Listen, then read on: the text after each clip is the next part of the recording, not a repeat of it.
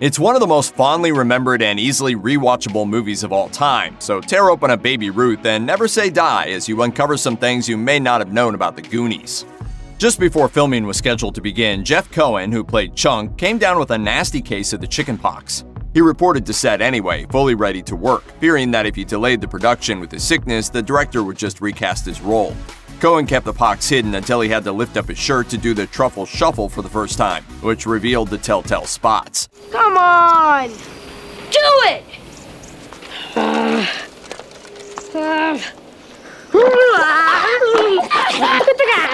Cohen's health improved, but he still had a hard time on set.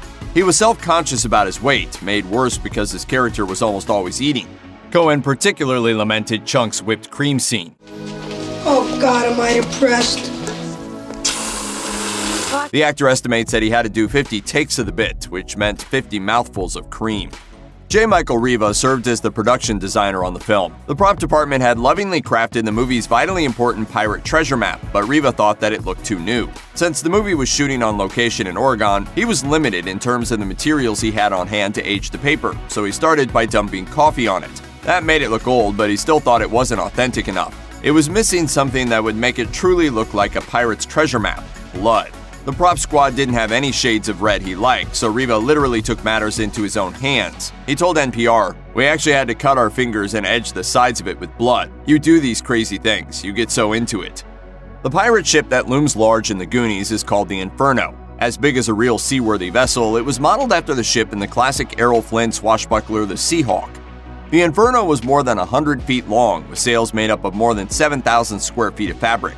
Some of the riggings were recycled from Disneyland's Pirates of the Caribbean ride, which was being remodeled at the time the Goonies was in production.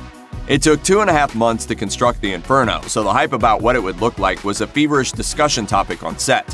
Director Richard Donner made sure that none of the main cast saw the ship until the exact moment their characters did. He wanted the reactions of excitement and awe he filmed to be genuine. Oh my God.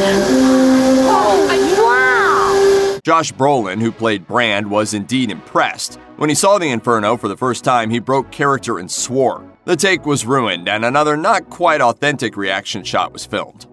Before License to Drive, The Lost Boys, Dream a Little Dream, and the reality show The Two Corys, Teen Idol's Corey Haim and Corey Feldman were just individual Corys, going about their business as child actors in Hollywood.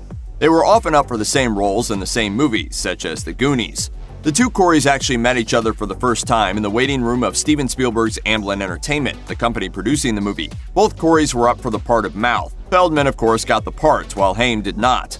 But at least he made a friend, and landed Haim his own breakthrough role at about the same time.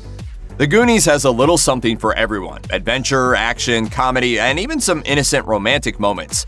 The script called for a kiss between older teen Andy, played by Kerri Green, and Sean Astin's young Mikey. In reality, Green was also older than Astin by a difference of about 4 years. She dreaded the kiss, not because there was anything wrong with Astin, but because as an 18-year-old adult woman, appearing in her first movie no less, she felt creepy having to kiss a 13-year-old boy. She jokingly likened it to a criminal offense to 17 and said, "The two of us were so scared." It wasn't much easier for Green to film her kissing scene with the more age-appropriate Josh Brolin either. The actress later told People, "It's the time of your life when you are the most self-conscious anyway. Then you're being filmed and you have to kiss Josh Brolin. Just humiliating." Today, re-experiencing a favorite film is easy. All you have to do is wait a few months and you can watch the DVD or stream it to your heart's content. Goonies never say die! Not so for the early VHS era. In the mid-80s, when The Goonies was released, a VHS copy of a movie could be expensive. On the other hand, novelizations were cheap. Novelizations were once a major part of a movie's promotional arsenal, but to make sure they were on shelves when a movie was in theaters, novelizations were written when the movies were still in production. Novelization writers often wrote from an early version of a screenplay before scenes are cut out of the finished movie entirely. In the novelization of The Goonies, there are some big extras that didn't quite make it to the screen, particularly a lengthy epilogue. In the book, it's revealed that Chuck's family adopts Sloth. They even throw him a bar mitzvah. Sure, there was never an official big-screen sequel to The Goonies, but the film is part of a broader cinematic universe. There's no GCU or anything like that, but a quick comic scene in the movie connects The Goonies to the Gremlins franchise. When Chunk is trapped with Sloth in the Fratelli's hideaway, he finds a way to call the police. These authorities are of little help to poor Chunk. Just like that last prank about all those little creatures that multiply when you throw water on them. Those critters are, of course, the Mogwai from Gremlins, which multiply if they get wet.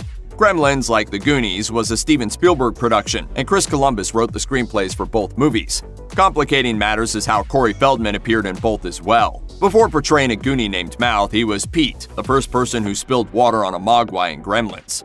Check out one of our newest videos right here. Plus, even more Looper videos about your favorite movies are coming soon. Subscribe to our YouTube channel and hit the bell so you don't miss a single one.